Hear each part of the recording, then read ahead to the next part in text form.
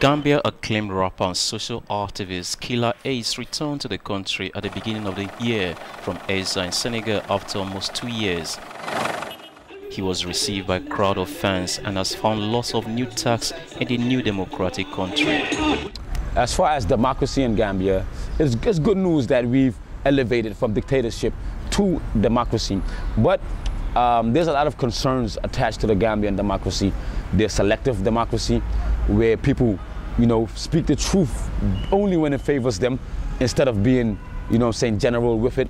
And I think that there's a lot of civic education needed on how to safeguard democracy and how to make sure that the democracy takes us towards the right direction. He says he's not absolutely impressed with the administration and how it is functioning, adding that there are a lot of policies that have to be changed. If you look at the administration, I think we need more capable people in the ministries, he said. As far as justice and democracy, it's at its baby infant stages. Luckily, we can say whatever we want, but as far as the system is concerned, the same security people that were under Jammeh are still around, and they still have the same negative mind state, of approach.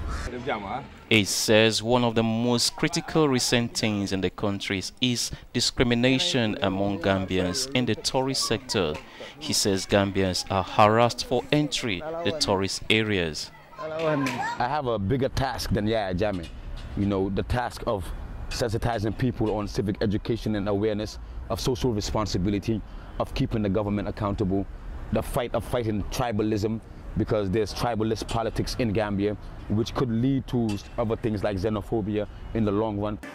The musician calls on Gambians to have a change on how they treat each other.